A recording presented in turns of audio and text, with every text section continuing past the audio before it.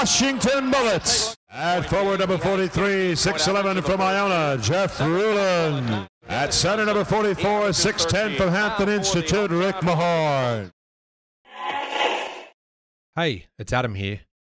The audio is delivered here in podcast form, but you can watch our conversations online. Full episodes will live on the Beef Brothers channel. Yes, that's right. Rick and Jeff are on YouTube. Relevant links are in the show notes of your listening app and also appear beneath the video. A quick warning that occasional language during this series is not safe for young ears. Now, let's meet, M-E-A-T, the Beef Brothers.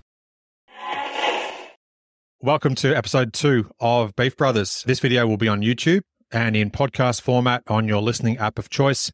Let's say g'day to the iconic duo of 1989 NBA champion and 18-year veteran Rick Mahorn and 1982 all-rookie first-teamer and two-time NBA All-Star Jeff Ruland.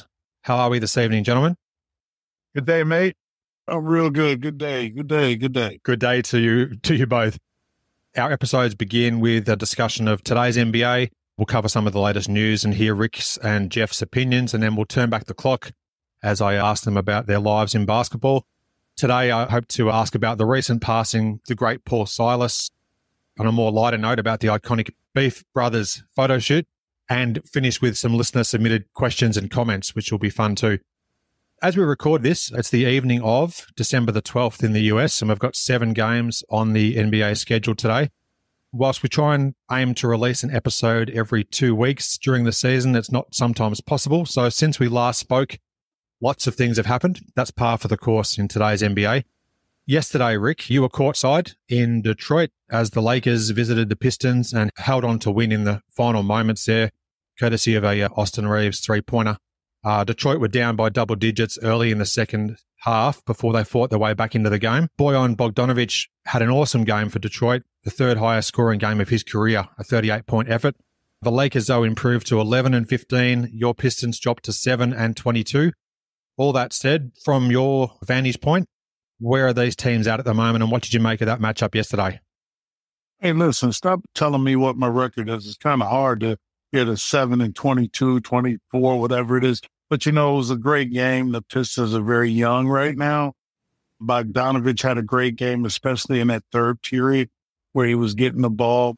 Both of our teams dealing with injuries, but when you look at the Lakers, they still have two of the top Hall of Famers in this league that's playing till this day. Anthony Davis is special. LeBron James is special. They carried the team. I think they scored 69 of their 120-something points. But what impressed me about the Lakers is that everybody hung them up for dead. Now that they're playing better basketball, Anthony Davis is doing this thing slowly as it keeps going in. LeBron is always going to be LeBron. It's great that you could see them up close and personal. But I'm really impressed with the Pistons because you could have just laid down and just gave up the game. But they fought back, a couple of errors, and that comes with being youthful. Guys with not that much experience in the game. We had Duran, who was a rookie, 19 years old, getting 14 rebounds, those things that you can build on.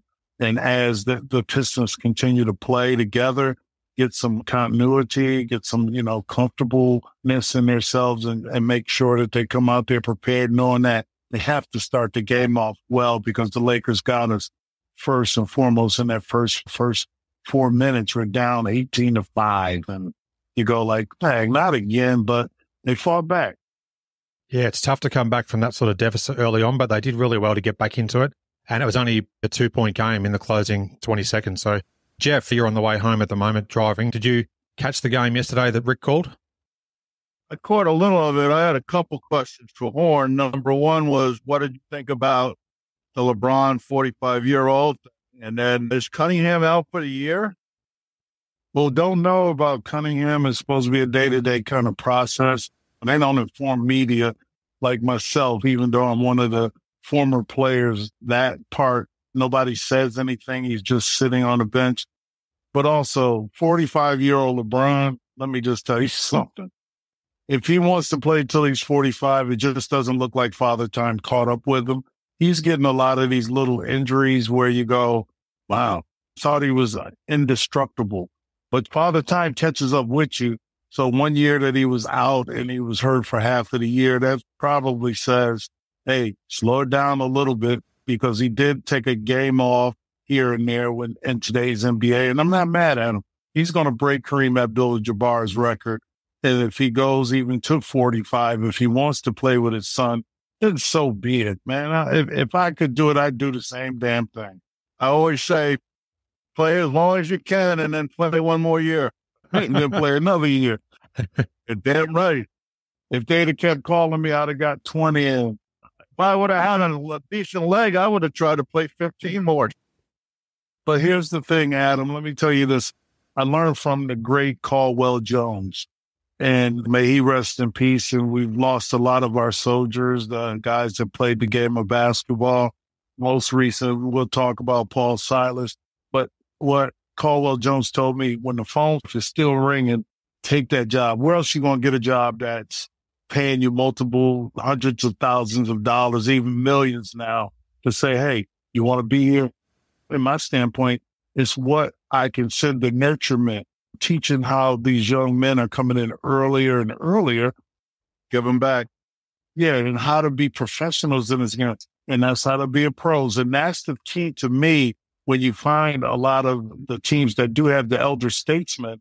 It's a great thing to have because, hey, now you got a father 24 hours a day. Mahorn, that's a great point, but it's also, you can have some older veterans. Like when I was the last year I coached with the Sixers, Willie Green is doing a great job. Willie was like the last year or two, and he learned a lot at Golden State. I won't get into the other crap, but yeah, they're so valuable, older guys, but you get the wrong older guy. You're right, Jeff. You find some that are there just for being selfish reasons, but then there's also unselfish reasons where the guys like Wes Unseld taught me and Spencer Haywood taught us as well.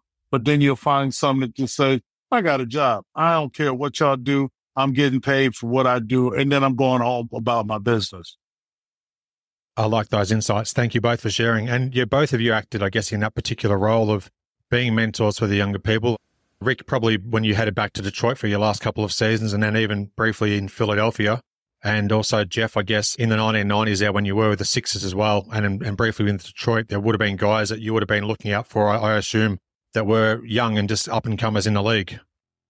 Definitely as we got older, I think when we're in our early 20s, I think Rick and I just try to keep the rookies in line. We met in World University game, but the first time we put on practice jerseys, I knew he had my back for life and I had his back. We get those rookies, man. They get them big heads sometimes.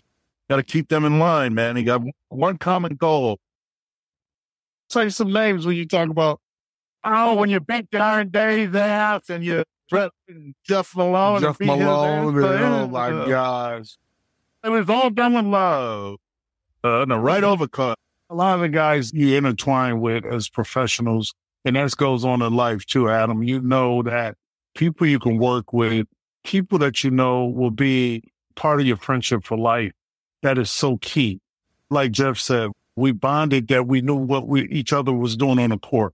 That is something very special. And a lot of people don't understand that when you build a friendship, even winning a championship, I don't talk to everybody from that championship team, but I talk to a few that were very inspiring in my life, and it still will be inspiring in my life.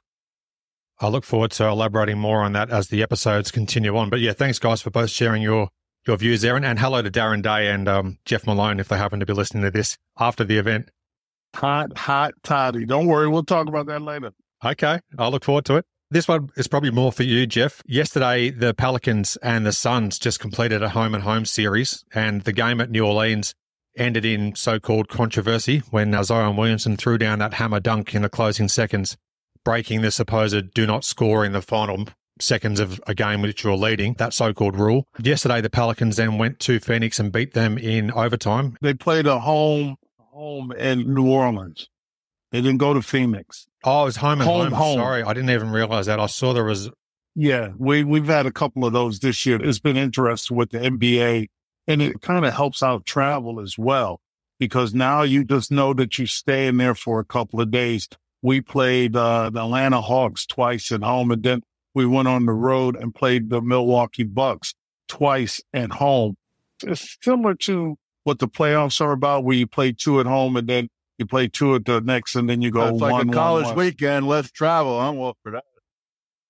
Yeah, I didn't actually realize I did that. I saw the highlights of the first game where it all went down with the fracas after the buzzer, and I read the review and recap of the game yesterday. Okay, so because we played New Orleans the game before they played the Suns, and let me just say this to you: it rules. You comment, Zion Williams is special, and when I tell you, it's like, how can somebody that's that big stop on a dime and spin to the basket, and you can't block his shot because his body is so wide? Then you see some Tony Craig or whatever his name was, Craig for Phoenix Suns, try to take a charge against Zion Williams.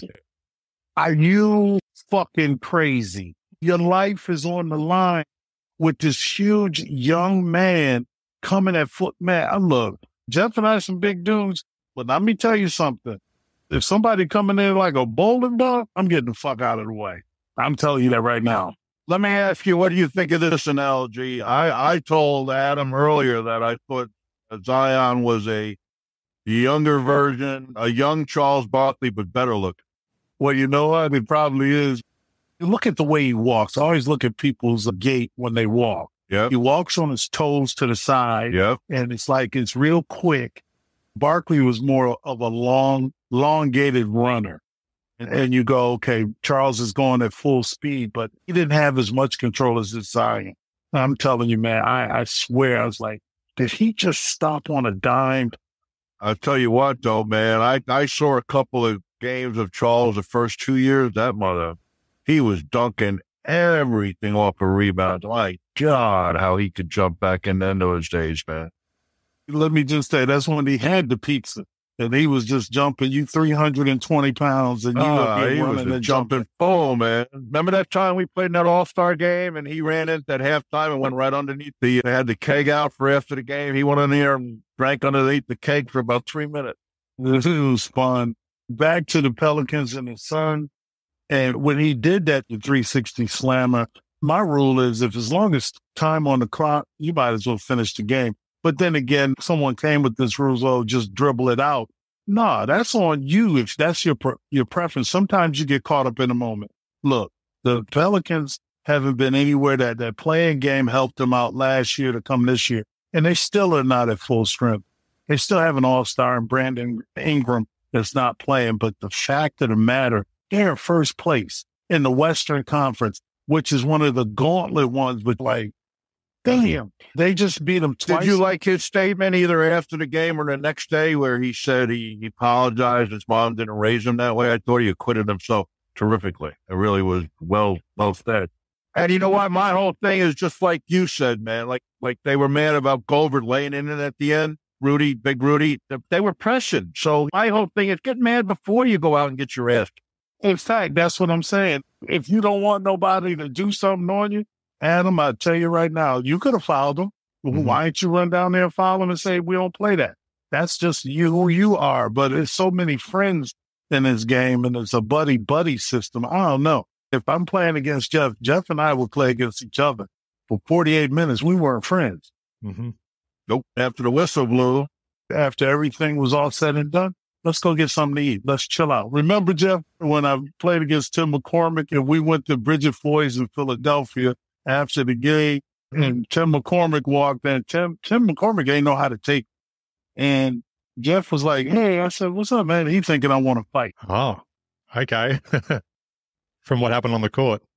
Yeah, but I've always left things on the court. But if I let my wife tell it, I don't like Karl Malone, and I probably don't. I treat him with respect. Tell you right now, man, I was guys that I respected, but I didn't have a whole lot of friends on other teams. We didn't roll that way back in the day. Nope, you don't have friends. Like Jeff said, we were friends since the World Games. We really butted up, and it was like, yeah, okay. Even when we played on different teams, even in practice, our practices were fierce.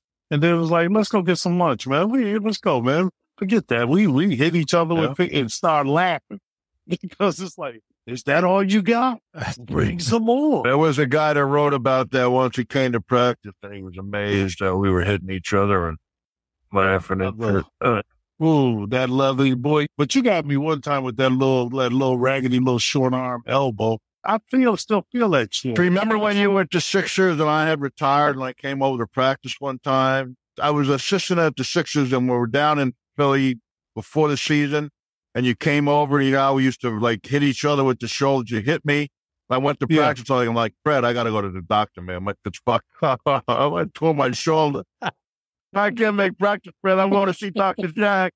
I need a shot. That was my good shoulder, man. That was my good shoulder. I had to get a surgery after that. Adam, now that's supposed to be your friend. You got to tell me we're doing something because we ain't hitting like two rhinos going at it in the middle, but it's so much fun. Adam, if you go on Hoop Pipes and you put in the old articles, put in Ruland and Mahorn, and there's one on there, the roughest guys in the day, or what it tells about the guy came to practice and he left just shaking his head. He's either those are two crazy dudes or two macho dudes or something. Yeah, we had a ball, man. What did you make briefly of all the so-called hype after the game, just following that Zion dunk, compared to what happened in the 80s, guys? Yeah, the thing you're talking about with that little skirmish after, it wasn't nothing going to happen. Nothing was going to happen. Fighting days are over. When we got in fights back in the day, they used to fine you $1,000.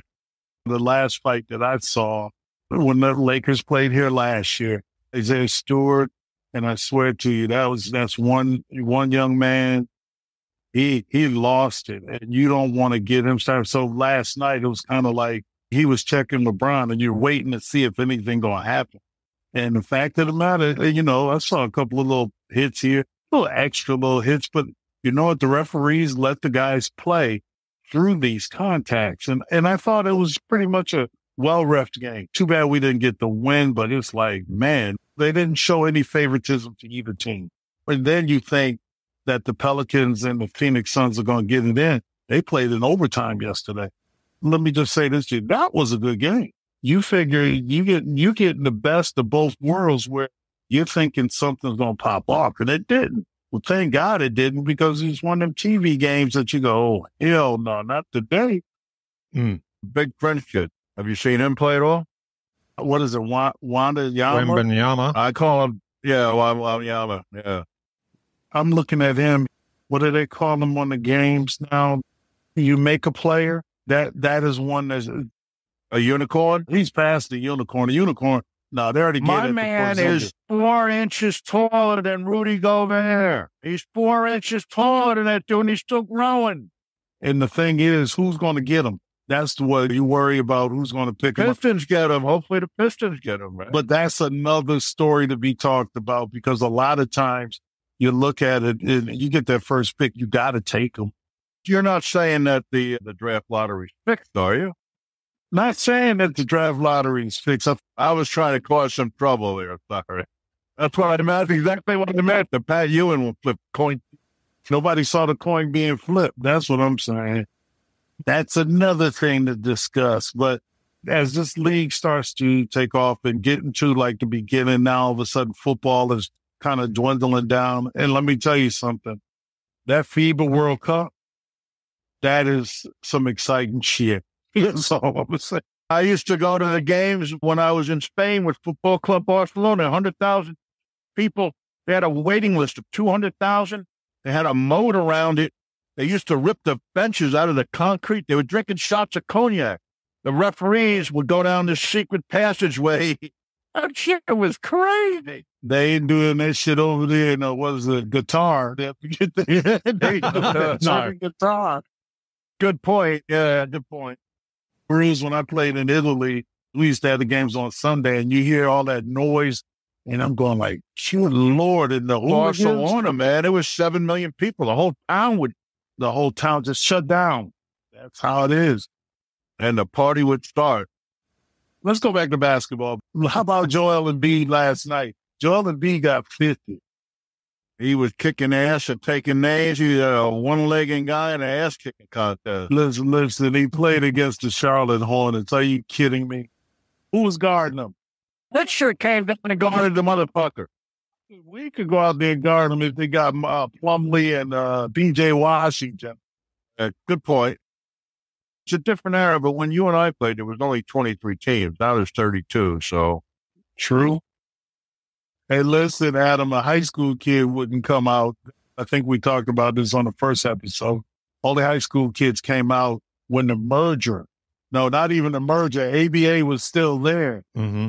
Moses Malone, Bill Willoughby, and Daryl Dawkins. Didn't happen very often for sure back in those days, and had to really prove themselves. Well, it's 30 teams, Jeffrey. You're thinking football? You thinking football? I thought there was 32. I got to start thinking about expansion.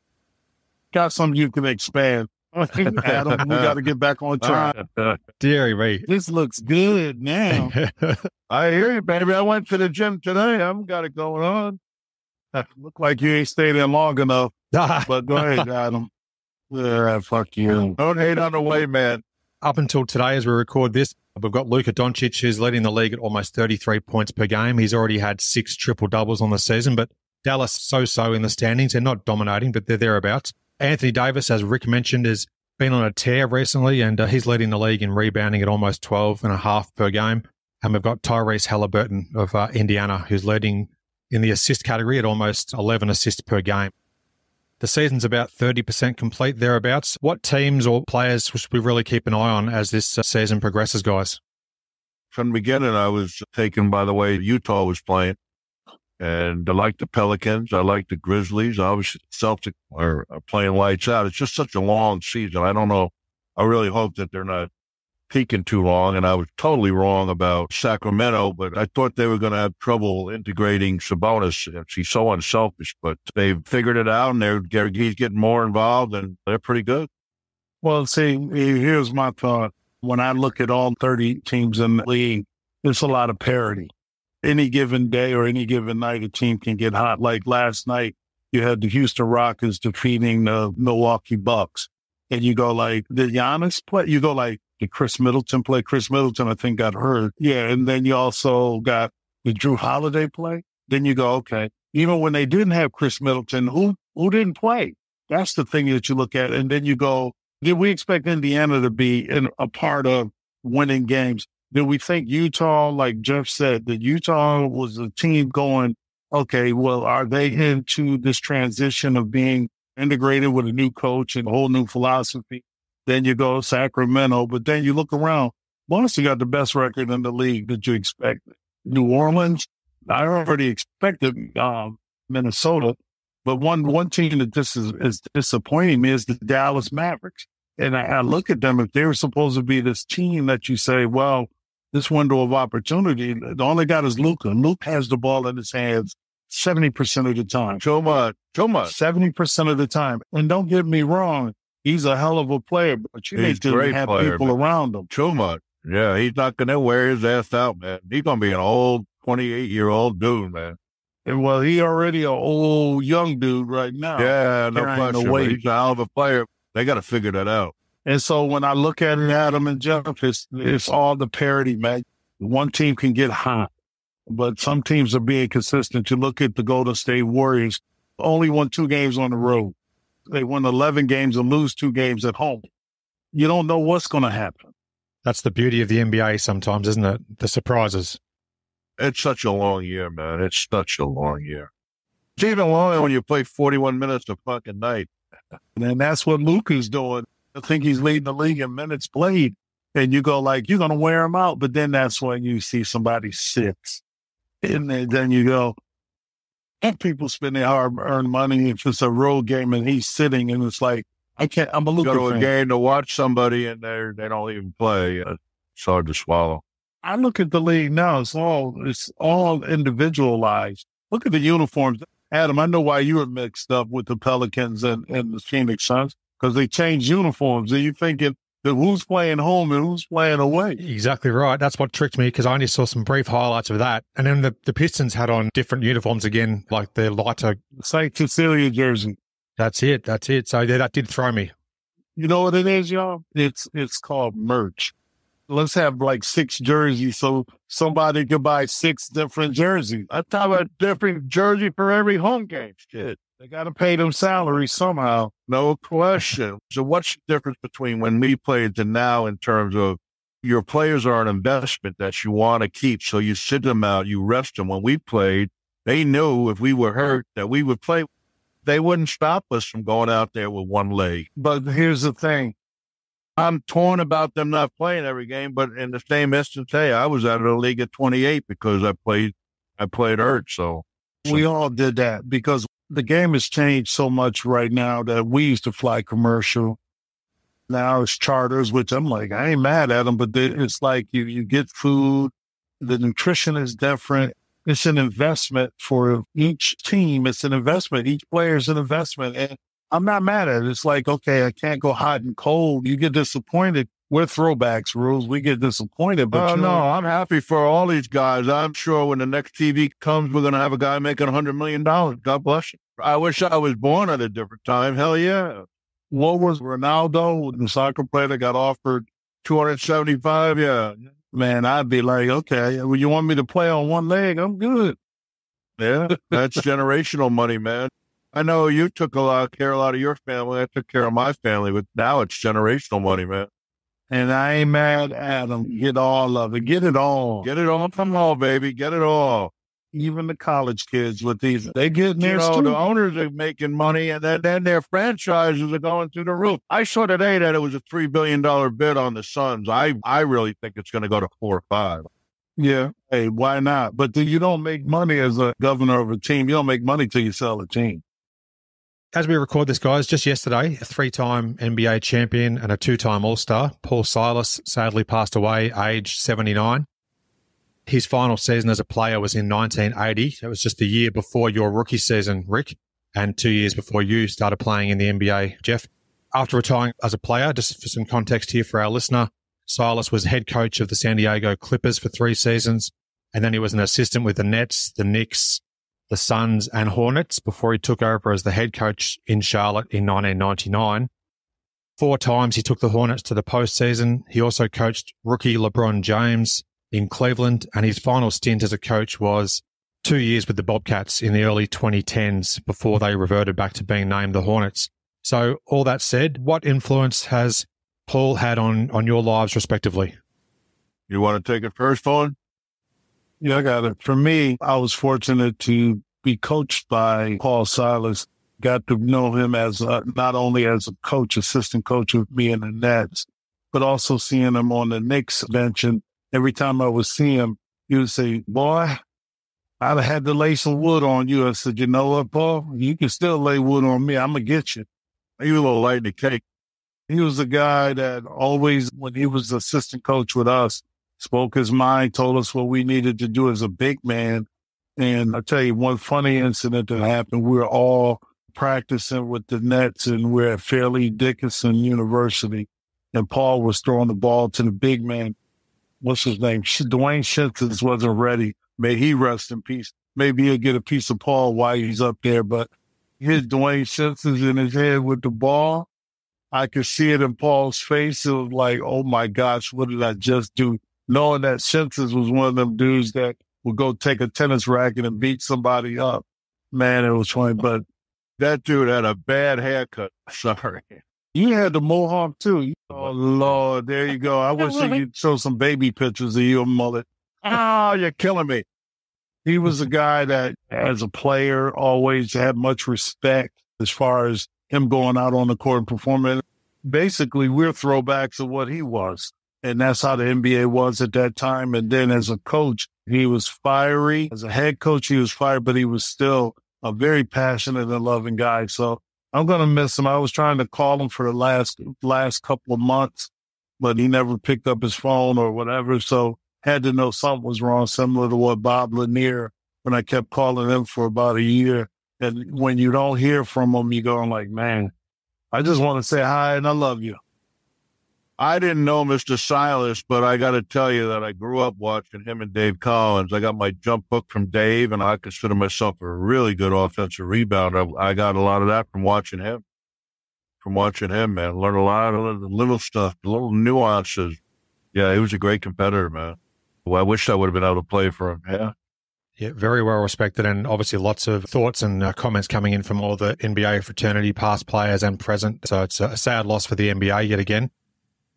On a much brighter note, though, Rick and Jeff, I just wanted to quickly ask you about that iconic photo shoot of the Beef Brothers. There's at least two iconic photos that come to mind. You're wearing your early 1980s Bullets warm-up pants, but then they've got you in like these white coats, and it looks like you're in a cool room surrounded by copious amounts of beef. What are your memories of that photo shoot, how it all went down on the day, and even to this day, it's a lasting image that sticks with everybody? It was a meat locker, number one. I don't remember whether that was in D.C. or Baltimore, Horn. Do you? It was in D.C. When it was in D.C., I was like, can we take some of this meat home? I was like, hell with all this shit. After we take this shoot, can I get that half a cow that's like right next to me? Adam, Rick has the real photos. He's got the photos that weren't published of me and him with knives, with knives in our teeth and all kinds of different shots. Oh, my gosh. Hey, look. I got to get a couple copies of those. Oh, please share those, Rick. Adam, we got some. No, I can't listen. No, those. Well, I got a picture of me, Jeff, Don Collins, and who was it? Frank. Carlos Terry. The one where we all together. We're in the playoffs. They were all dressed up as ladies except me. Oh, my gosh. It is the funniest picture ever. Yeah, I'll send it to you, Adam. I thought I might have sent that. I have not seen that one. Jeff looked like us. I got that one in the Big John Studd picture. Big John Studd, the wrestler. Look too big. That's awesome. He looks like a small forward compared to me and Rick. We should have beat him up. He thinking he was all that tough. We could have done some wrestling, though. That would have been a great tag. Should have did that after, like Goldberg did after football. Goldberg, we would have whipped the shit out of Hulk Hogan. Damn right. No, I wanted a piece of Andre the Giant. Andre? Oh, no, man. Straight to Andre. I knew someone that ate with that dude, man. He would walk in a restaurant. He'd get one of everything on the menu. Let me just say this to you. I was in the airport in Detroit with Moya, my daughter, my oldest daughter, and we were in there, and he walked by, and he shook my hand. I thought my whole forearm and hand was engulfed. I was like, I ain't messing with that big man. Oh, hell, he was in there and he was drinking. Horn, they said he used to drink like 10 cases of beer, a couple cases of wine every night. There's a fantastic documentary about Andre. I think it was put out by Bill Simmons as The Ringer. Yep, The Ringer. Mm-hmm. Yeah, terrific documentary about Andre. It's so fascinating. What a character he was. I got to watch that. A few quick listener questions or comments just to wrap things up. These have come from the Beef Brothers YouTube channel. So we need a lot more of these. I don't mean to interrupt you. Sorry. We need a lot more of it. No, that's okay. More subscriptions and more questions. Shoot. Now, this one's from Tommy D on the Beef Brothers YouTube channel. He says, love you guys. Thanks for the great early 80s Bullets fun. Rick, you picked 3 6s out of a game that I attended at the Cap Center. He thinks it's Mo Cheeks, Clint Richardson, and he says Lionel Hollins, maybe. Sounds like you rang some bells that day. What happened, Rick? No. Oh, was it? No, it wasn't Lionel Hollins. It was Mo Cheeks, Richardson. It wasn't Clint, because Clint was dodging me. I got Andrew Toney. Oh, okay. The Boston Strangler. Andrew Toney. That was my Christmas list. Mo Cheeks. But I told you the one when we were in Philly, I came out of the game and sat down, and the rebound went up. I caught Lionel Hollins' 3 of his teeth in my hand. Yeah, and he told me every time I talk to him, he tells me, thank you, because he's got a whole new full set. He owes that to you, Rick, does he? Yeah, he owes that to me. I told him I take Venmo, I take Cash App. I caught 3 of those on the bench, Adam. And I told him, you know your little ass don't supposed to be in the paint. Don't come in here again. They should have been mad at Moses for not calling out the screen. Bless Moses' soul, but I missed that guy too, man. George S., also via the Beef Brothers YouTube channel. Yeah, George is on there. I interact with him. He's got some real shitty questions, so I hope he's coming back with some good ones. This is like a combination of 2. All right, good. George is moving up in my book then. He says, if you could foul a player really hard and get away with it, who would you pick from your playing days? Lambier would get it from me. Lambier get it from me even when I played with him. I may just go to his house and hit his ass right now. Well, hit him once for me, too. I'll get him twice for you, Rules. But, listen, man, Rules, when I paired up with people, it was fierce competitors. I can tell you that much. That's fantastic. And just one last one. This is from Keith B, also via the YouTube channel. It says, great to see you guys. I saw my first Bullets game in 1964. Missed those days. Any comments on Manute? And just ahead of Manute talk, I'll quickly advise that there's an excellent extended conversation which I'll put on the Beef Brothers channel that features Jeff and Manute during the 1986 season. But, gentlemen, what are your thoughts? That's the video, Rick, with the lady calling in and asking Manute how long is his spear. Oh, man. Or when Manute will walk out the shower and says, UDW, UDW, Udikwata, Udikwata. My man loved Heinekens. Remember when we used to, back in the day in Indianapolis, I took him into the Red Garter. The girls wouldn't let him leave. Oh, my gosh. Wait a minute. How about they put chairs and things up against the door to keep him in? Hey, listen, it was funny when I picked y'all up after the game when y'all came up here and we were going over to Canada and Manute couldn't fit in my truck. He was in the back of my Bronco. He was in the back of it, and we had to let him in and out the back. Remember, he had his Bronco, and they took the front seat out. He used to sit in the back. He took the front seat out, yeah, and drive it. So when we were going to Canada, we needed to have our ID. And Manute didn't have his ID. Manute just showed his American Express. And we go get it. Manute, I used to hang with him, and I loved him because no one would bother me. They would go up to him, and if he was in a shit mood, he would just pretend he couldn't speak English, and he would just sign an X on the autograph. Oh, my gosh. B-O-L. That's all I know. My name Bol. I'm Bol. But his son is doing well. Finally, good. I'm happy for him. Bol. His son's going really well. Yeah, Manute was always like, I killed a lion. And I was always like, yeah, you killed him when you shot a free throw and it came off the rim. Came off the rim and killed the lion. The lion was old as hell around the corner. The lion had no teeth. He does briefly talk about the lion in that interview that you do, Jeff. So I'll put that on your YouTube channel. I'm calling bullshit on that. We'll never know. But rest in peace to the Sudanese shot blocker. Oh, I know. Trust me. I got it out of him one night after 20 Heineken. What a character and what a unique player in the NBA into sporting history. He had such a big heart. Oh, he had such a great sense of humor. I love that, dude. Yeah. Every practice, before we go walk out, he'd go, hit me today, right? I go, no, don't fuck with me. Block my shot, I'm going to elbow your ass. That's fantastic. Well, thank you for sharing your memories there, guys. I really appreciate it. Thank you, Adam. We'd love your interaction with the show. If you're watching on YouTube, please ask a question or add a comment below, and Jeff and Rick will address it in future episodes. Podcast listeners can email the show if you prefer to do that. Just email me inallairness@gmail.com, and I'll collate the submissions for the next episode. Now, thanks very much, guys, for your time today. It's been a pleasure. Listen, Adam, thank you for everything. See you, Adam. Thank you, guys. Really appreciate it. Have a good night. Peace. Thanks, fans. Bye. Peace out.